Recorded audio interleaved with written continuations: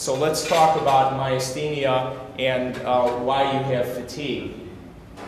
As you know, myasthenia gravis is an autoimmune disorder that affects the neuromuscular junction. When you ask one of your body's muscles to contract, the way you do that is by sending an impulse down a nerve, and at the very endings of the nerve we have these small little boutons that interact with the muscle at a place called the neuromuscular junction.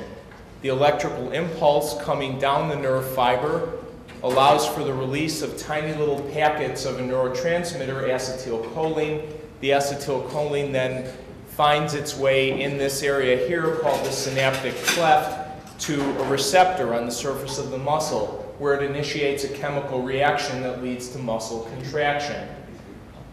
In the myasthenic neuromuscular junction, those receptors serve as a target for your immune system, so that your immune system inappropriately identifies those receptors as being part of a foreign tissue, starts an immune response, and ends up destroying the neuromuscular junction, or at least clearing away most of the receptors. So what happens is when one of those little packets of acetylcholine get released in a myasthenic neuromuscular junction, it meanders around not finding a receptor, and it gets hydrolyzed by acetylcholinesterase. That's an enzyme that's present that gets rid of the transmitter. Mestinon works by blocking that enzyme, so it allows the acetylcholine to hang around longer until it can find one of the few remaining receptors. And that's the basis of the neuromuscular transmission deficit that we have in myasthenia gravis. The situation gets even a little bit more complicated because one single nerve impulse does not cause a muscle to contract. You need many small impulses, one after the other, at a rate of about 10 to 40 times a second. And those little impulses build upon each other to cause a muscle to contract and shorten, and that's what generates strength. One of the ways that we evaluate myasthenia in the diagnostic laboratory is to repetitively stimulate a nerve. In a normal neuromuscular junction, every time we stimulate the nerve, we get the same response back from the muscle. And that's because the neuromuscular junction works, it's highly efficient, and every time acetylcholine gets released, it finds its target, you get a contraction. In the myasthenic muscle, repetitive stimulation does not meet with the same success. The first time the nerve impulse comes down, you've got a lot of acetylcholine around, you can release it, it meets with success. But each subsequent time it meets with less success, and so you don't get as much of a muscle contraction. And if any of you have had this repetitive stimulation test, you probably remember it. It's not the most comfortable thing in the world. We do it before and after sustained contraction so that we can establish a fatigue of the muscle, so that we can have it use up some of its nice stored acetylcholine, and then we're able to see more of a decremental response that confirms the diagnosis. What this translates to in all of you is that muscles that are affected, that you use frequently, are subject to fatigue. And that's why we get ptosis, because these eye muscles are used pretty much throughout the daytime, and so they're susceptible to fatigue. They're also one of the specific muscles that's affected by myasthenia, because myasthenia is not a uniform disease. Why does it affect, in many patients, one eyelid and not the other? Why does it affect one side of the body and not the other? Our feeling is that there are specific muscles and muscle groups, such as the extraocular muscles, that serve as a better target for this autoimmune attack, and there's also some randomness in how the immune system chooses its targets.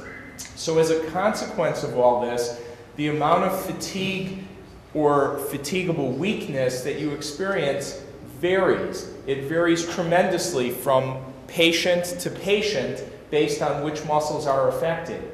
It varies tremendously from day to day based on what muscles you're using and how you're using them. And as we'll see throughout the rest of this talk, it also varies a lot depending on your state of general health and in particular on sleep. Okay, so is it fatigue or is it sleepiness that you're experiencing? Since I was asked to do this talk, I've been trying to listen to what my patients have told me, and the things that they seem to say when they're having myasthenia-specific fatigue is that they actually have weakness. They have some muscle that doesn't do what they expect it to do. They talk about not having stamina, meaning that they can't do multiple things that they used to do, or they don't have as high an activity tolerance as they used to have. They talk about being unable to complete tasks and having to limit their activity. People who are sleepy tend to tell me that they start out the day and they feel refreshed, and then as the day goes on, they have more of what we might think of as mental or cognitive symptoms. Poor concentration, difficulty paying attention.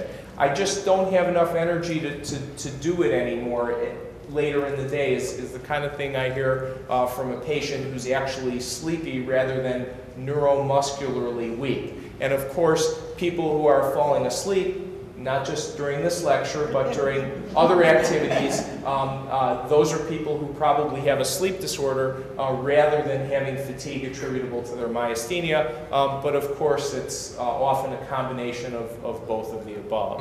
Why should people with myasthenia have sleep apnea? Well, let's see. The deconditioning of myasthenia and the prednisone leads to weight gain. It's all about muscle weakness, and oropharyngeal musculature is commonly affected in myasthenia, and also there is some component of restrictive lung disease. All of these things contribute to a myasthenic patient having a greater chance of having sleep apnea than the average person. The studies are talking about prevalences between 11 and 20%, and those are studies that don't just rely on numbers of apnea during an overnight study, but rely on daytime symptoms. In people with myasthenia, this is challenging because you're telling your doctor you're fatigued, and you're on medications that can affect you as well. So the symptoms of sleep apnea may be masked or misinterpreted in patients who have myasthenia. The identification of sleep apnea is essential in patients with myasthenia, and the primary reason is that we can treat it. And we have very effective treatment for sleep apnea, both in patients with myasthenia and in patients without. Okay, well, thanks a lot for your attention.